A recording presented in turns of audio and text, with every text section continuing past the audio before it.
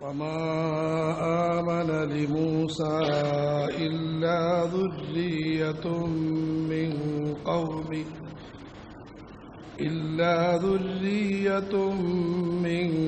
قومه على خوف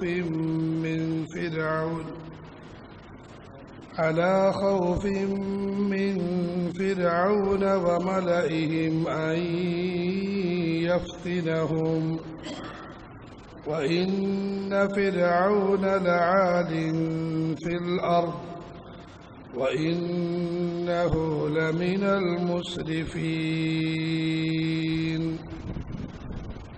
وقال موسى يا قوم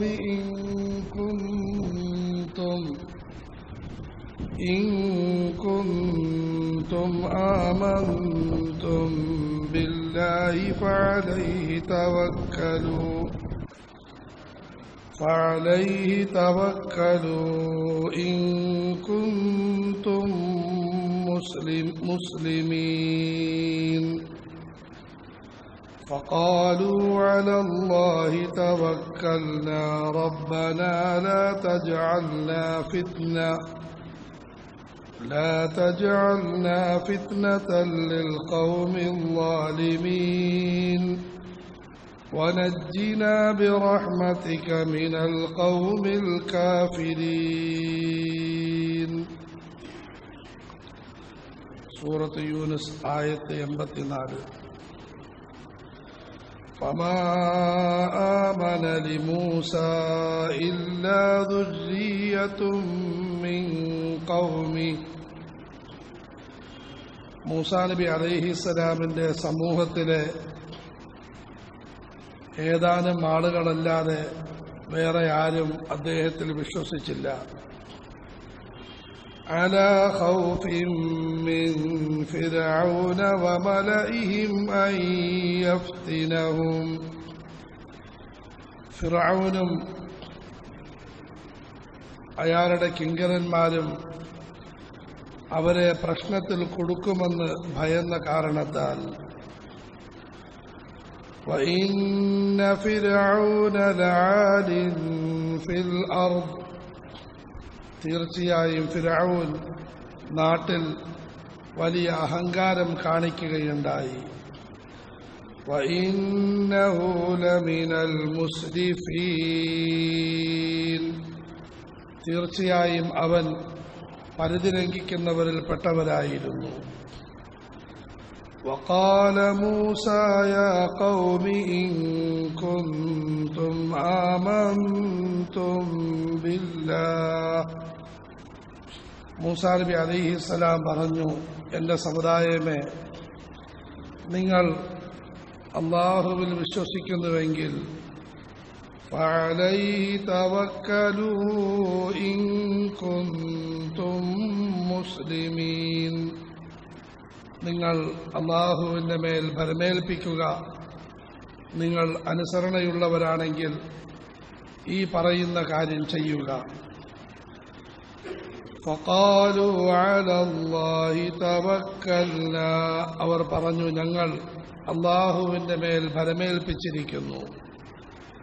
ربنا لا تجعلنا فتنة للقوم الظالمين. രക്ഷിതാവേ, അക്രമികളായ ജനതയ്ക്ക് ഞങ്ങളെ നീ പരീക്ഷണമാക്കരുത്. വനജ്ജിനാ ബിറഹ്മതിക മിനൽ ഖൗമിൽ കാഫിരീൻ. നിന്റെ കരുണ കൊണ്ട് നിഷേധികളായ ജനതയിൽ നിന്നും ഞങ്ങളെ കാത്തുരക്ഷിക്കണമേ. അല്ലാഹു സുബ്ഹാനഹു വ തആല മൂസാ നബി അലൈഹിസ്സലാത്തു വസ്സലാമിനെ ലോകത്തെ ഒരു മഹാ അക്രമിയായിരുന്ന ആളിലേക്ക് അയച്ചു. മഹാനവറുകൾ പ്രബോധനം നടത്തി. അള്ളാഹുവിന്റെ ദൃഷ്ടാന്തം കാണിച്ചു കൊടുത്തു. അതിനുശേഷമുള്ള കാര്യങ്ങളാണ് അള്ളാഹു ഈ ആയത്തിൽ പറയുന്നത്. സത്യവും അസത്യവും വ്യക്തമായിട്ടും ഫിറഔനിനോടും അയാളുടെ കിങ്കരന്മാരോടുമുള്ള പേടി കാരണം അധികം ആളുകളും സത്യം സ്വീകരിക്കാൻ മടിക്കുകയുണ്ടായി. ഭരണകൂടത്തിന്റെ ഭീകരത കാരണം ജനങ്ങളിൽ അധികം പേരും സത്യവിശ്വാസം സ്വീകരിക്കുന്നതിൽ നിന്നും അകന്നു കഴിഞ്ഞു. وَإِنَّ فِرْعَوْنَ لَعَالٍ فِي الْأَرْضِ ഫിർഔൻ വലിയ അഹങ്കാരം കാണിക്കുകയുണ്ടായി, സ്വേച്ഛാധിപത്യം പുലർത്തുകയുണ്ടായി, ഏകപക്ഷീയമായി ജനങ്ങളെ അടക്കി വാഴുന്ന അന്തരീക്ഷമുണ്ടായി. അവന് ഭരിക്കാനൊരു അവകാശവുമില്ലായിരുന്നു. കുതന്ത്രങ്ങൾ കാണിച്ചും അഭ്യാസങ്ങൾ കാട്ടിയും വാചകമടികൾ നടത്തിയും ജനങ്ങളെ ഒതുക്കുകയുണ്ടായി. വഇന്നഹു ലമിനൽ മുസ്രിഫീൻ അവൻ വലിയ പരിധി ലംഘിച്ചവനായിരുന്നു. സ്വന്തം വീഴ്ചകൾ പരിപൂർണമായി മറച്ചുവെക്കുകയും മറ്റുള്ളവരുടെ വീഴ്ചകളെ അന്യായമായി ഉയർത്തിക്കാട്ടുകയും ചെയ്യുമായിരുന്നു. സഹോദരങ്ങളെ, പരിശുദ്ധ ഖുർആനിൽ അല്ലാഹു വിവരിച്ചിരിക്കുന്ന സംഭവങ്ങൾ അത് കാലഘട്ടത്തിന്റെ പാഠം കൂടിയാണ്. ഇന്നത്തെ കാലഘട്ടത്തിന്റെ ചിത്രം ഇതല്ലേ എന്ന് നമ്മൾ ചിന്തിച്ചാൽ വളരെ വ്യക്തമായ നിലയിൽ ഇതുതന്നെയാണെന്ന് മനസ്സിലാക്കാൻ കഴിയും. ലോകത്തെ മുഴുവനും കോളനിവൽക്കരിക്കാൻ പരിശ്രമിച്ച ആളുകൾ അതിൽ പരാജയപ്പെട്ടപ്പോൾ അതിൽ നിന്ന് പിന്മാറിയെങ്കിലും വീണ്ടും ലോകം അവരുടെ ചൊൽപ്പടിയിൽ തന്നെ നിൽക്കണമെന്ന വാശിയുടെ പേരിൽ ജനാധിപത്യ പ്രക്രിയ എന്ന പേരിൽ ഒരു അഭ്യാസം ആരംഭിക്കുകയുണ്ടായി. അവർക്ക് ഇഷ്ടപ്പെട്ട ആളുകളെ നിർത്തും, ഇഷ്ടപ്പെടാത്ത ആളുകളെ താഴേക്ക് താഴ്ത്തും. അല്ലാഹു പറയുന്നു, ഇത് ഫിർഔനും പയറ്റു നോക്കിയ തന്ത്രമാണ്. ഈ തന്ത്രത്തിന് മുന്നിൽ നാം എന്താണ് ചെയ്യേണ്ടത്? അല്ലാഹു പറയുന്നു, മൂസാ നബി അലൈഹി സ്വലാത്തു വസ്സലാമിന്റെ ജീവിതത്തിലേക്ക് നോക്കി വഴിവിളക്ക് സ്വീകരിക്കുന്നു. وقال موسى يا قوم إن كنتم آمنتم بالله അല്ലയോ ജനങ്ങളെ, നിങ്ങൾ അല്ലാഹുവിൽ വിശ്വാസമുള്ളവരാണെങ്കിൽ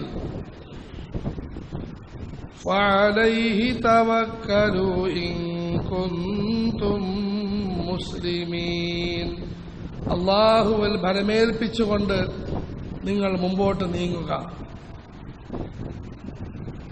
അല്ലാഹുവിന് പൊരുത്തമായ മാർഗത്തിൽ ഉറച്ചു നിന്ന് അവനെ പരിപൂർണമായി ആശ്രയിച്ച് നിങ്ങൾ ശരിയായ പാതയിൽ മുന്നോട്ട് നീങ്ങുക.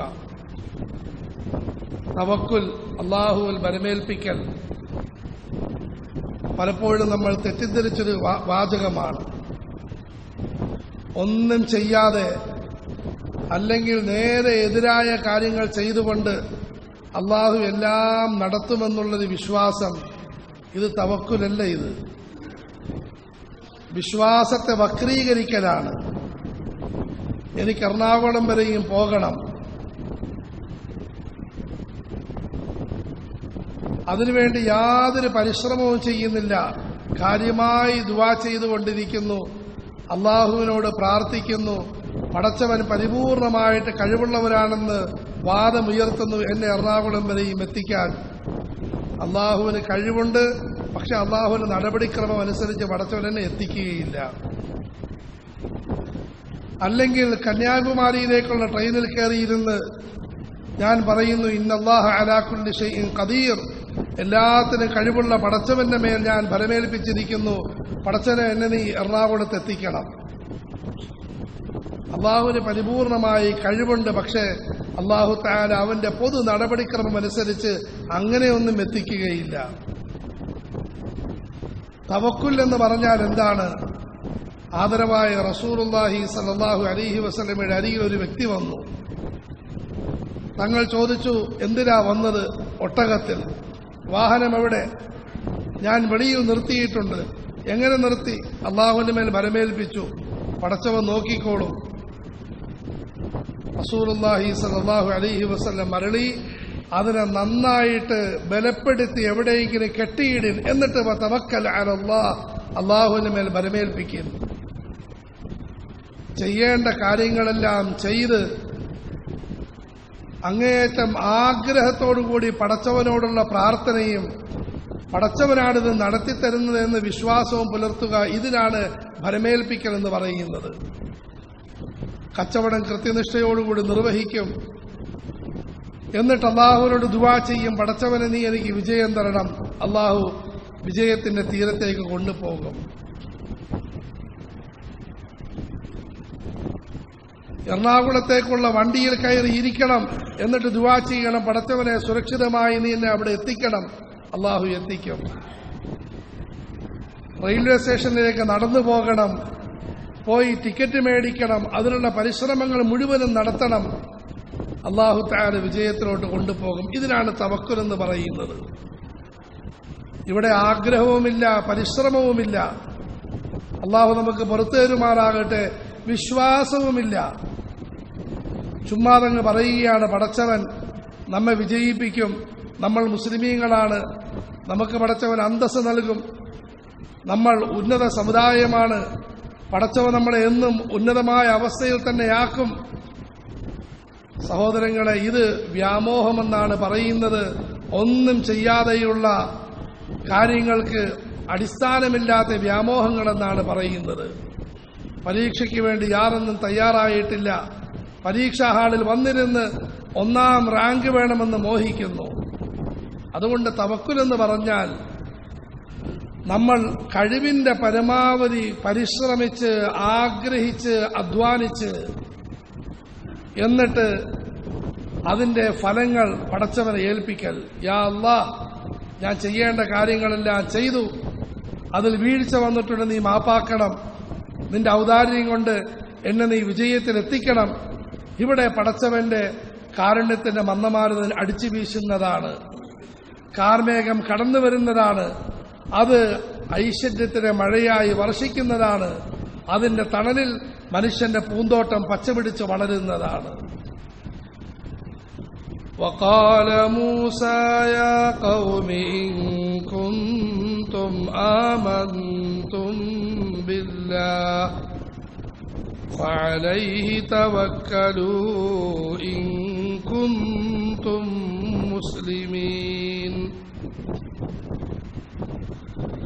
فقالوا على الله توكلنا ربنا لا تجعلنا فتنة للقوم الظالمين ونجنا برحمتك من القوم الكافرين.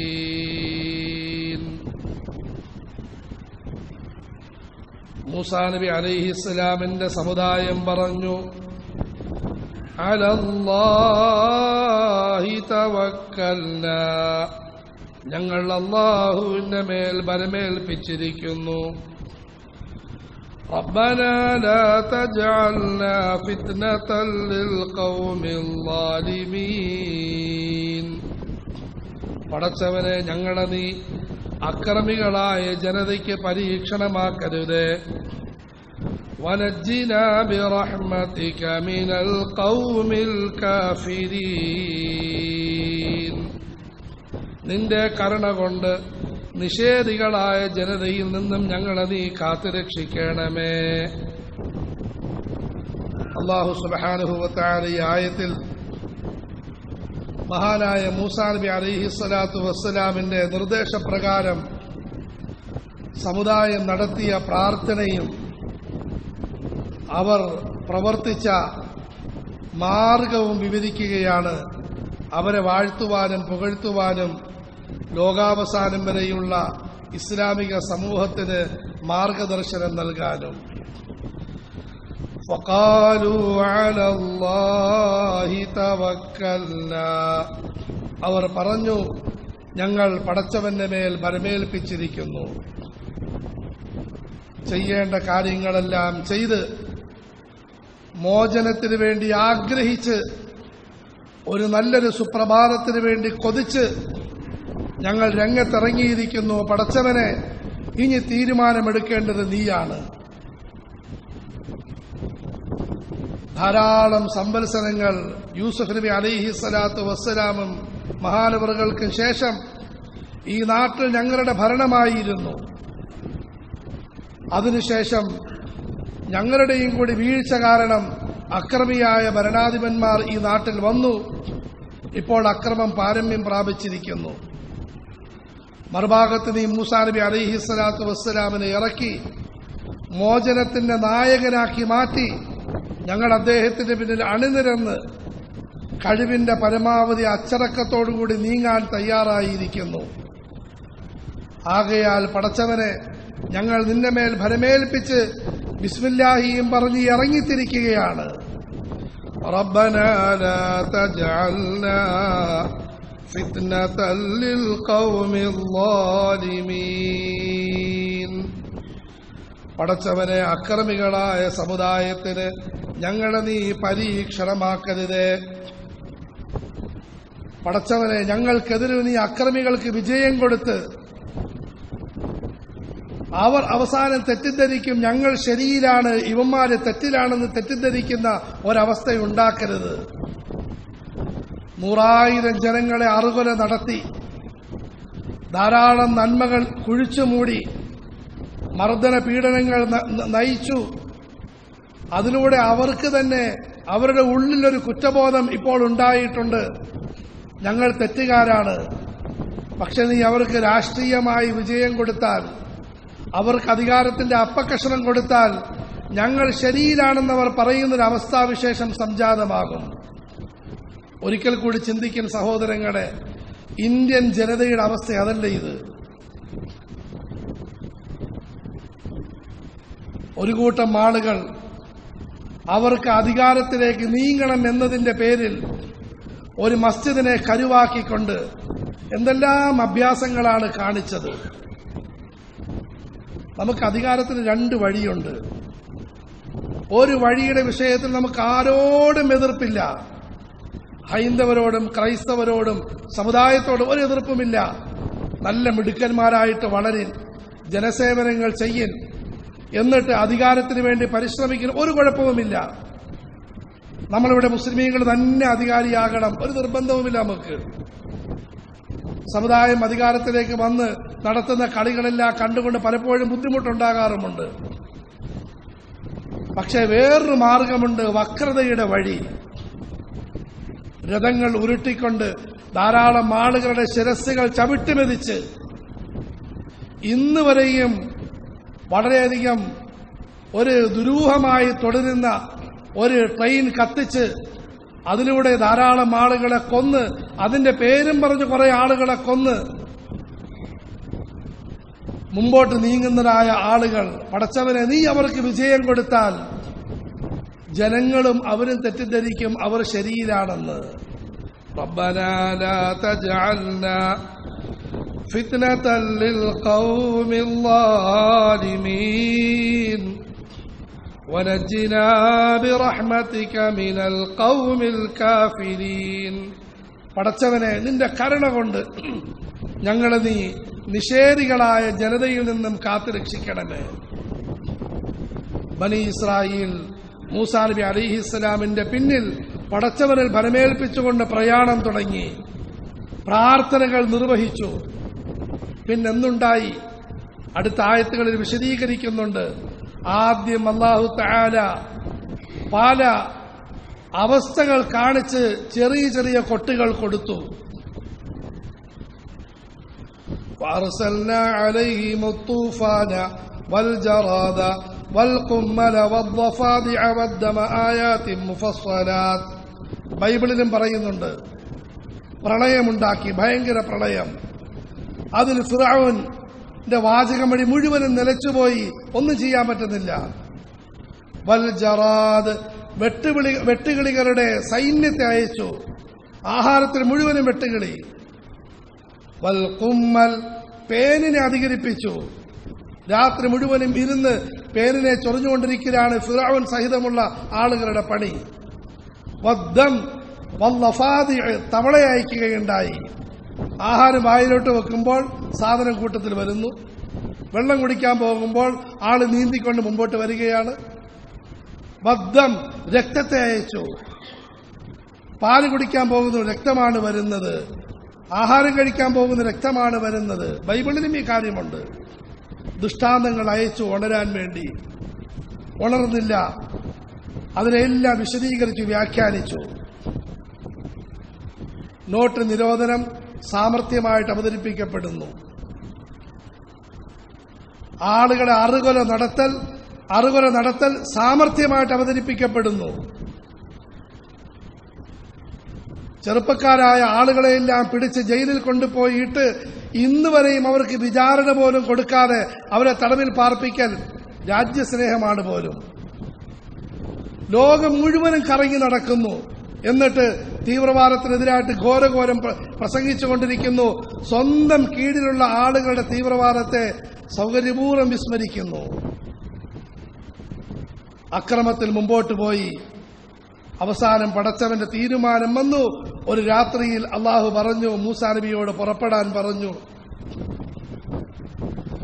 ഫിർഔൻ അപ്പോഴും നന്നാകാൻ തയ്യാറായില്ല. ഇവരെ അടിച്ചു കൊല്ലണം, നാട് വിടാനും പറ്റുകയില്ല. ഇവരെ അടിച്ചു കൊന്ന് ഇല്ലാതാക്കണം, നശിപ്പിക്കണം. സഹോദരങ്ങളെ, പാകിസ്ഥാനിലേക്ക് മറ്റും പോകുക എന്ന് ബസ്സിനിങ്ങനെ കുറിപ്പെല്ലാം കൊടുത്തിരിക്കുന്നത് നമ്മളങ്ങോട്ട് വിടാനൊന്നുമല്ല. ഒന്നാമതായിട്ട് അവിടെ സ്വീകരിക്കാൻ അവിടെ സൗകര്യമില്ല.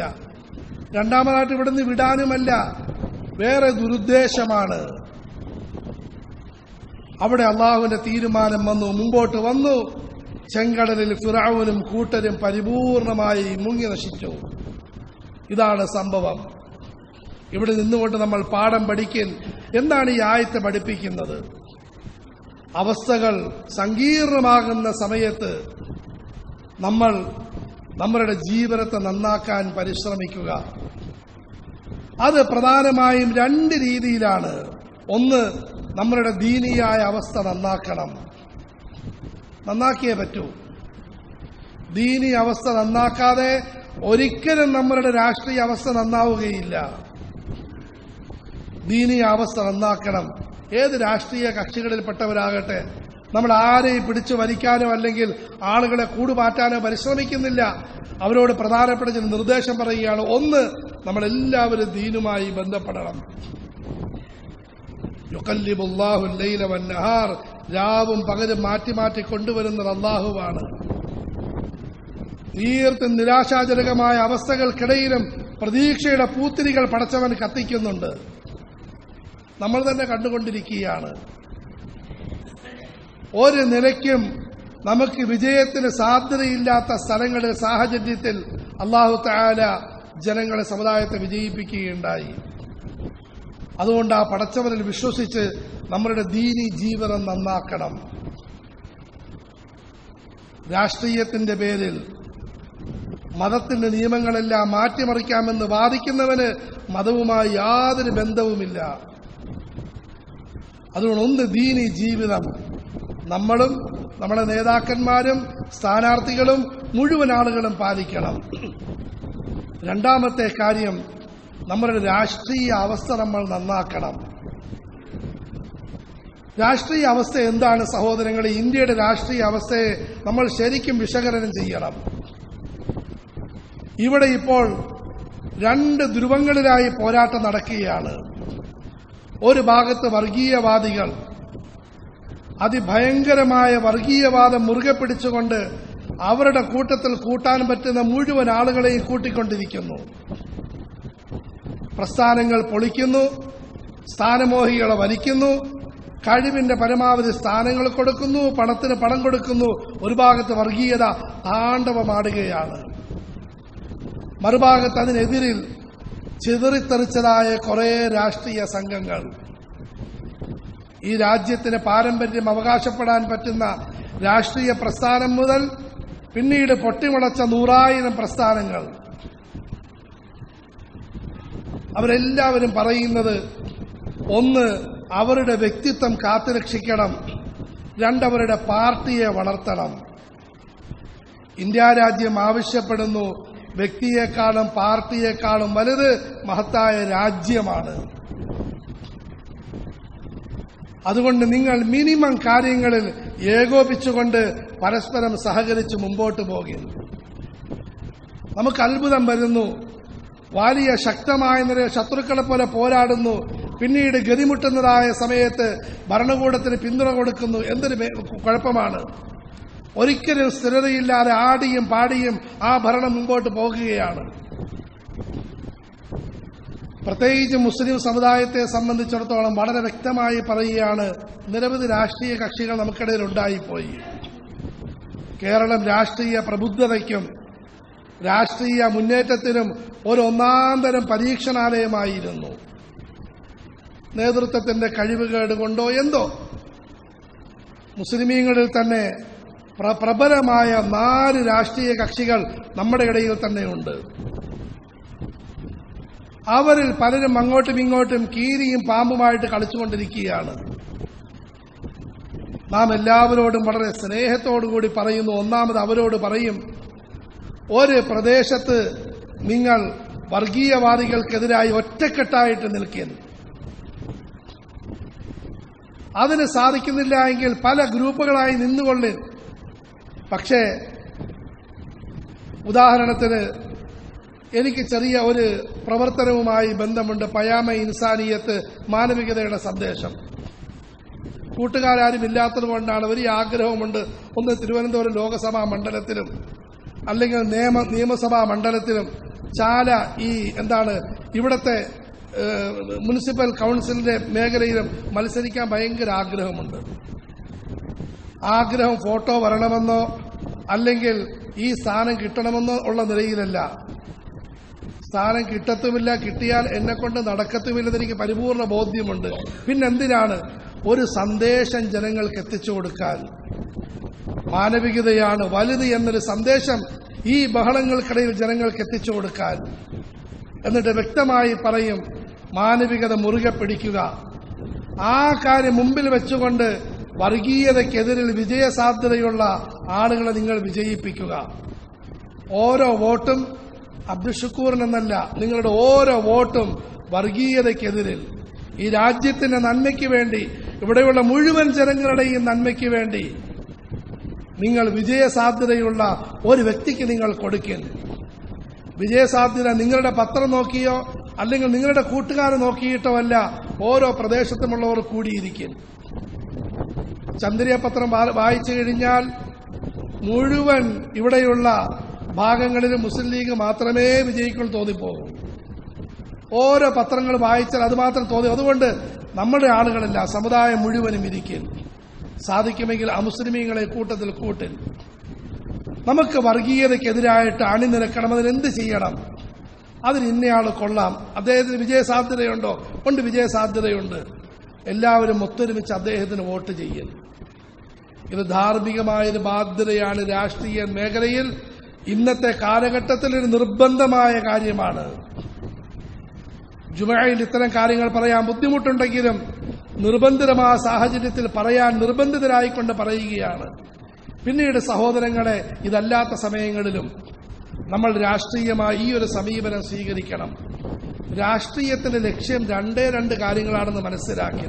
1 ധർമ്മത്തിന്റെ സംരക്ഷണം, 2 ജനങ്ങളുടെ സേവനം. ഇന്നത് 2 മാറി. ധർമ്മത്തെ പൊളിക്കൽ, സ്വന്തം സേവനം. ഈ 2 കാര്യം പറ്റുകയില്ല. ധർമ്മത്തിന്റെ സംരക്ഷണം, ഇസ്ലാമിക ശരീഅത്തിന്റെ സംരക്ഷണം, ഹൈന്ദവ സഹോദരങ്ങളെ സംബന്ധിച്ചിടത്തോളം അവരുടെ മതത്തിന്റെ സംരക്ഷണം, ക്രൈസ്തവ സഹോദരങ്ങൾക്ക് അവരുടെ മതത്തിന്റെ സംരക്ഷണം, പരിപൂർണ അവകാശമുണ്ട്. 2 ജനങ്ങളെ സേവിക്കണം, പാവത്തുങ്ങൾക്ക് ആശ്വാസമാകണം, ജനങ്ങൾക്ക് അത്താണിയാകണം, അവർക്ക് ആശ്രയവും അവലംബവുമാകണം. ഈ 2 ലക്ഷ്യം വെച്ചുകൊണ്ട് മുമ്പോട്ട് നീങ്ങൽ വളരെ ആവശ്യമായ കാലഘട്ടമാണ്. അല്ലാഹു തആല മനസ്സിലാക്കാനും ഉൾക്കൊള്ളാനും തൗഫീഖ് നൽകുമാറാകട്ടെ. സഹോദരങ്ങളെ, അതുകൊണ്ട് ഈ കാര്യം പ്രത്യേകം നമ്മൾ മനസ്സിലാക്കണം. തിരുവനന്തപുരം വളരെ അപകടകരമായ ഒരവസ്ഥയിൽ കൂടിയാണ് സഞ്ചരിച്ചുകൊണ്ടിരിക്കുന്നത്. എനിക്ക് സമുദായവുമായി ബന്ധമുള്ളവരോട് വളരെ ആത്മാർത്ഥമായിട്ടുള്ള ഉപദേശം, ഇവിടെ ഒരു എന്തെങ്കിലും അപകടകരമായ ഒരവസ്ഥയ്ക്ക് നിങ്ങൾ ഒരിക്കലും കൂട്ടുനിൽക്കാൻ പാടില്ല. നമുക്കേതെങ്കിലും പാർട്ടിയോട് വിധേയത്വവുമില്ല, വിരോധവുമില്ല. ശരിക്കും മനസ്സിലാക്കാൻ തുറന്നു പറയുകയാണ്. ഇയാൾ ഈ രാഷ്ട്രീയം പറയുന്ന ആരെയും ഉദ്ദേശിച്ചിട്ടാണോ എന്ന് നിങ്ങൾക്ക് സംശയമുണ്ട്. ഉദ്ദേശമുണ്ട്. പക്ഷെ അവരോട് നമ്മൾ വ്യക്തമായി പറയും, നിങ്ങളുടെ ശൈലി മാറ്റിയാൽ ഞങ്ങൾ നിങ്ങളെ പുറകിൽ കൂടും.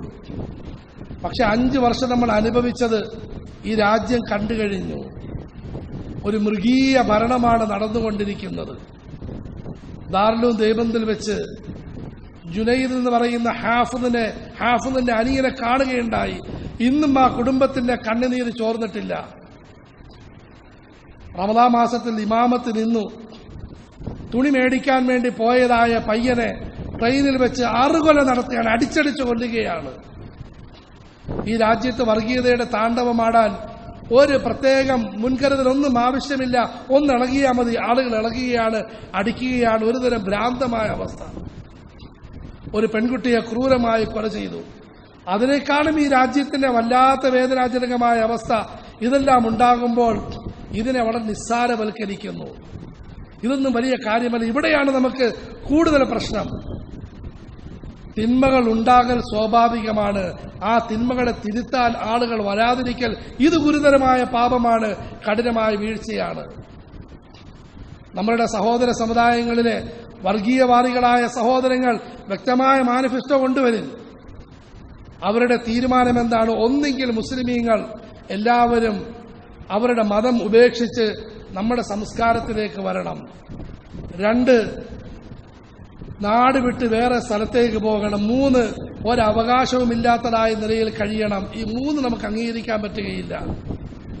ഒന്നാമത്തതിന് നമ്മൾ വിശദീകരിക്കാൻ, ഡിബേറ്റ് ചെയ്യാൻ, അതിന് സംവാദത്തിന് തയ്യാറാണ്. യഥാർത്ഥ ഇന്ത്യയുടെ സംസ്കാരത്തിലേക്ക് മടങ്ങാൻ നമ്മൾ തയ്യാറാണ്. എന്താണ് സംസ്കാരം? എല്ലാവരും അവനവന്റെ മതത്തിൽ കഴിഞ്ഞുകൊണ്ട് പരസ്പരം സാഹോദര്യത്തിനും സ്നേഹത്തിനും ആഹ്ലാദത്തിനും മുന്നോട്ട് മത്സരബുദ്ധിയോടുകൂടി നീങ്ങൽ. ഈ ഒരു പാരമ്പര്യത്തിലേക്ക് നമ്മൾ മടങ്ങാൻ തയ്യാറാണ്.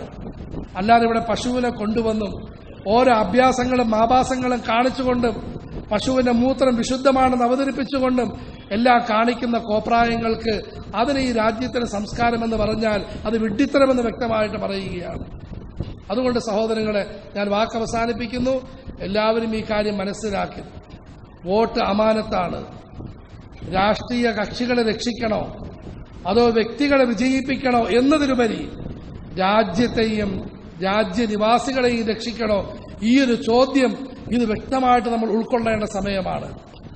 ഇത് മുമ്പ് അവരുടെ കൂട്ടത്തിൽ കൂടിയ ആളുകളും വ്യക്തമായിട്ട് ചോദിക്കുന്നുണ്ട്. അരുൺ ഷുറി ഇസ്ലാമിനോട് കടുത്ത ശത്രുത കാണിച്ച സഹോദരനാണ്. പക്ഷേ സ്വന്തം കൊണ്ടപ്പോൾ വേദനിച്ചു. കൊള്ളുകയും ചെയ്യും സഹോദരങ്ങളെ. വർഗീയത എവിടെയും നിൽക്കുകയില്ല. ഇന്ന് മുസ്ലിമീങ്ങൾക്കെതിരിൽ, നാളെ ക്രൈസ്തവർക്കെതിരിൽ, മറ്റന്നാളെ ഹൈന്ദവർക്കെതിരിൽ, അതിന്റെ പിറ്റേന്ന് സ്വന്തം ആളുകൾക്ക് ഇന്നേ തുടങ്ങിക്കഴിഞ്ഞു. വർഗീയത ഒരു മാനസിക രോഗമാണ്. എവിടെ നിൽക്കുകയില്ല. ഞാൻ മതി, ഈ ഒരു ധാരണ എനിക്ക് വരുമോ ഇവിടെ മുഴുവൻ ആളുകളും ഞാൻ നശിപ്പിക്കും, അവസാനം എന്നെയും കൊല്ലും. അതുകൊണ്ട് അരുൺഷറി ചോദിക്കുന്നു, ഈ രാജ്യവും രാജ്യനിവാസികളും നിലനിൽക്കണമോ അതോ ഇവിടെ ചില വ്യക്തികളും പ്രസ്ഥാനങ്ങളും രാഷ്ട്രീയ കക്ഷികളും നിലനിൽക്കണമോ? ഈ തെരഞ്ഞെടുപ്പിലെ പ്രധാനപ്പെട്ട ചോദ്യം ഇതാണ്. നാം എല്ലാവരും ഇതിന് വ്യക്തമായ മറുപടി കണ്ടെത്തുന്നു. 1, നാം എല്ലാവരും ദീനുമായി ബന്ധപ്പെടും. മുഴുവൻ സഹോദരങ്ങളോടും ആത്മാർത്ഥമായ ഉപദേശം. ഇന്നു മുതൽ ഈ രാജ്യത്തിന്റെ തെരഞ്ഞെടുപ്പിന്റെ ഫലം പുറത്തു വരുന്നതുവരെയും 10 രൂപ, 20 രൂപ, 30 രൂപ നിങ്ങളെ കൊണ്ട് പറ്റുന്ന പൈസ പടച്ചവൻ ഈ രാജ്യത്തിന് നല്ലൊരു ഭാവി ഉണ്ടാക്കണമെന്ന നീയത്തിൽ എല്ലാവരും സദഖ കൊടുക്കും. തയ്യാറാണോ? ഇൻഷാ അല്ലാഹ്. നിങ്ങളെ കൊണ്ട് പറ്റുന്നത് 1 രൂപ മുതൽ നിങ്ങളെ കൊണ്ട് പറ്റുന്ന ഈ ഒരു നീയത്തിൽ പടച്ചവരെ ഈ രാജ്യത്തിൽ നീ രക്ഷിക്കണം. അല്ലെങ്കിൽ ഭയങ്കര അപകടമാണ് സഹോദരങ്ങളെ. ഈ രാജ്യത്തെ നന്നാക്കണം, നല്ല ആളുകളെ മുമ്പോട്ട് കൊണ്ടുവരണമെന്ന നീയത്തിൽ നമ്മൾ സദഖ കൊടുക്കൽ, കൃത്യമായി നിസ്കരിക്കൽ, ഹാജത്ത് നമസ്കരിച്ച് അള്ളാഹുവിനോട് ദുആ ചെയ്യൽ. പ്രത്യേകിച്ച് ഒരു വലിയ മഹാൻ പറയുകയുണ്ടായി, നിരന്തരം ഇസ്തിഗ്ഫാറും സലാത്തും അധികരിപ്പിക്കൽ. നടക്കുമ്പോഴും ഇരിക്കുമ്പോഴും ചുമ്മാതെ നമ്മൾ സംസാരിച്ചുകൊണ്ടിരിക്കാതെ ഇസ്തിഗ്ഫാർ ചൊല്ലൽ, അസ്തഗ്ഫിറുല്ലാഹൽ അദീം, സലാത്ത് ചൊല്ലിക്കൊണ്ടിരിക്കൽ. അങ്ങനെ ദീനിയായി നാം ഓരോരുത്തരുടെയും അവസ്ഥ നമ്മൾ നന്നാക്കി.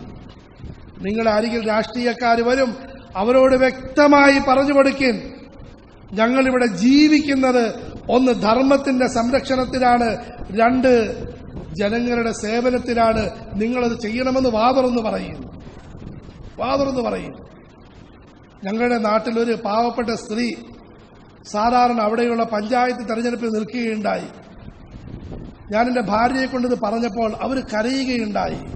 അയ്യോ, എന്നോട് ആരും പറഞ്ഞിട്ടില്ല കേട്ടോ, ഞാൻ ഇതിനുവേണ്ടി പരിശ്രമിക്കും. നമ്മൾ പറയും സഹോദരങ്ങൾ, നമുക്ക് പറയാനുള്ള യോഗ്യതയുണ്ട്.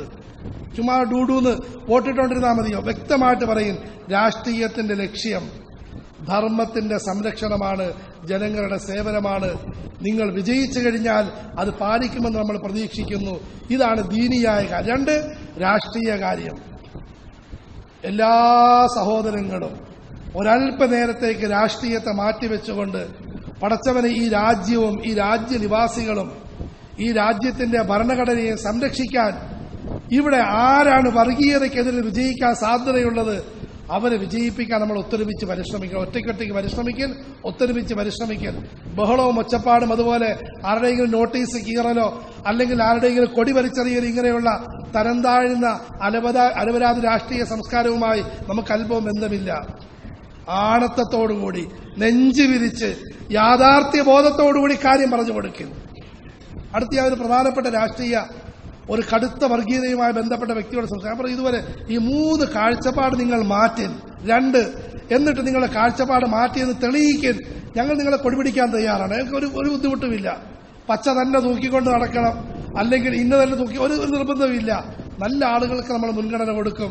നമ്മൾ ധൈര്യത്തിൽ പറ. അതുകൊണ്ട് സഹോദരങ്ങളെ, നല്ലൊരു നാളേക്ക് വേണ്ടി പരിശ്രമിക്കാൻ റഹ്മാനായ അള്ളാഹു എല്ലാ കാര്യങ്ങളും ഖൈറിലാക്കുമാറാകട്ടെ. അള്ളാഹു ഈ രാജ്യത്തിന് ഏറ്റവും അർഹരായ ഗുണമുള്ള ആളുകളെ മുമ്പോട്ട് കൊണ്ടുവരുമാറാകട്ടെ.